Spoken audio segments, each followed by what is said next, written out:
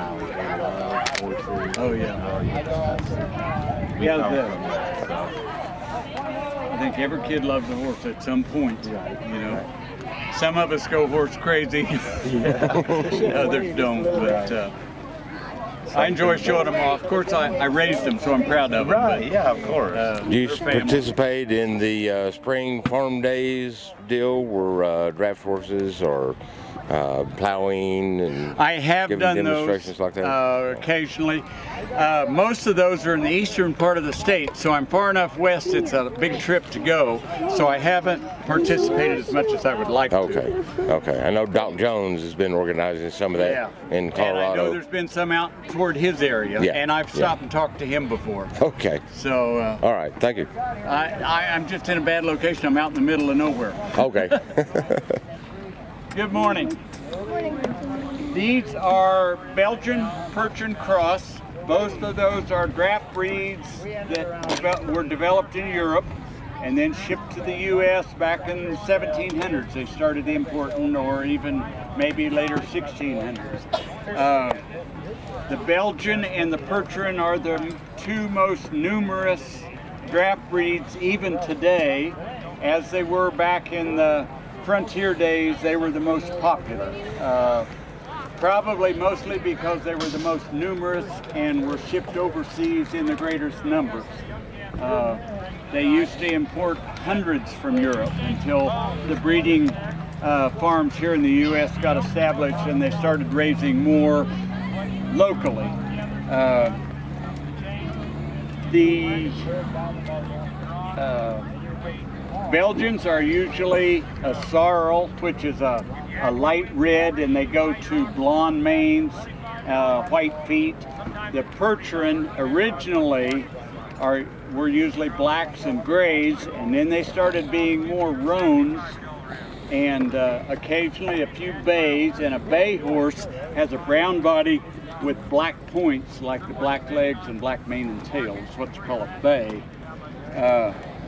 So the roan was something that they developed later on and became popular, and I've just always been partial to grays and roans, and so as I've raised colts, those are the ones I keep back. The bay colts or brown colts that are born, I've been selling those off. So now, out of the 5 draft mares I've got, most of them throw a roan, either a bay roan or the blue roan like this.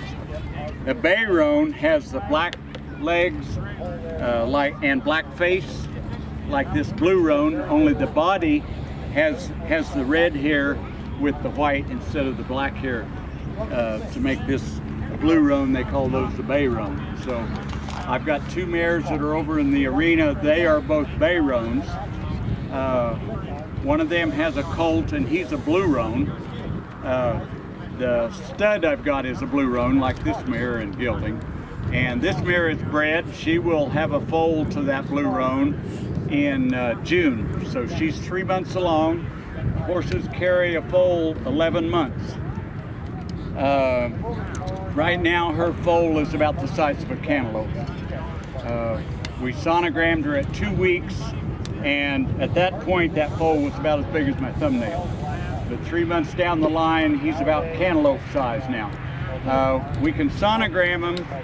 Unlike people, there's so much volume in there, they can't tell sex on those colts, but they can confirm pregnancies, and that's what I go for. Another reason we preg check is in case there is twins. For some reason, horses hardly ever raise a set of twins. Occasionally they can, but normally they will abort.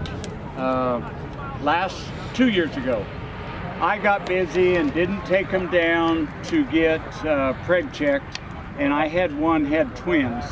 And worst case scenario happened. One of those embryos died early, and she carried this mummified fetus until the other colt was within a month of being full term, and she aborted both of them, so I lost both. So that was just a good lesson to me. No matter how busy I am, I take them down and get them preg checked. Early on, when those eggs are small, like the size of your thumbnail, if they find a set of twins, they will break one of those eggs.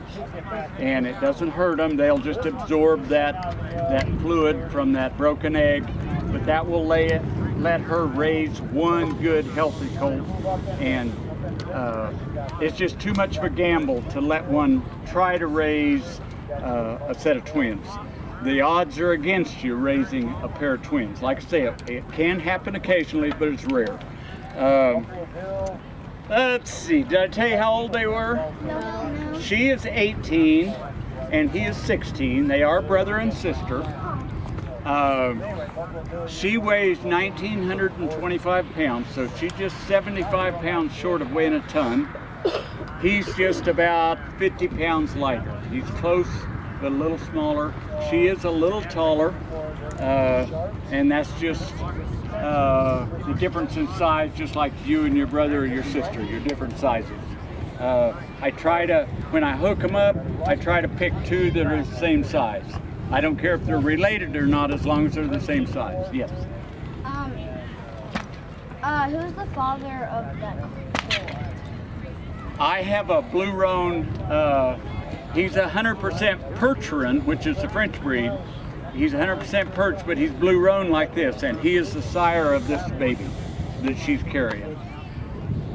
And this year he had his third crop. He's still young. He's just 5 years old, and so his third crop of colts were born last June. So this will be his fourth crop of colts coming up. I've got 5 mares, and they're all bred to the same sire. Yes, ma'am. What are their Names? names? Yeah, This one's Kate, and his name is Lippy. When he was a colt, and I took him to vet, and they were gonna castrate him or neuter him, whichever you're familiar with, when they gave him the shot to put him asleep, his face hit the ground real hard and it damaged a nerve across his face. And so for about 2 months, he walked around with his bottom lip hanging. You think he'd had a stroke or something. So anyway, because of that bottom lip flopping, he was a sloppy eater with that lip and everything, but they guaranteed me it would heal, and he has. It doesn't bother him now, you can't even tell it. But because of that floppy lip, I named him Lippy, and it just stuck. And one guy reminded me, have you ever seen the movie Lonesome Dove? Yeah, I have. The old piano player's name was Lippy. I don't know how he got the name, but one guy thought I named him after the piano player on Lonesome Dove, so go figure.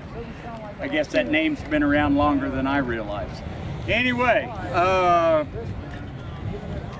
these are called blinders that they put on the bridle. They use them on work horses and carriage horses to keep them focused on what they're doing. Going down the street or following the furrow in the field, they want them focused on their job and not paying attention to what's going on around them, especially carriage horses, or when these horses were in town going up and down the street, flag flying or a woman's dress flopping in the wind. They didn't want anything on the side bothering them, so they started using these blinders on them, keep them focused on their job. It just kind of helped keep everybody doing what they're supposed to do and not distracted and causing getting scared and making a runaway. This is a collar. It goes around their neck just like the collar of your shirt goes around your neck. This is called a hang. It's what locks the load into that collar. And then this is called the tug, and it goes back. There's one on each side, and this would hook to the load, and all they have to do is lean into that collar and they can move the load. Whether it be dragging logs, pulling a plow, or pulling the wagon. This is the britchin. That's the brake. See, that comes up, a strap on each side, goes between their front leg up to here. And this would hook to the front piece across the end of the wagon. And all they have to do is set back and their butt hits that strap, and that stops the wagon. So that's kind of the basics. The lines split, so the right line or rein goes to the right side on both horses. it splits. The left one splits and goes to the left side on both horses. So I'm driving back here with just 2 lines, but yet I'm guiding both sides. Okay. Thanks for listening.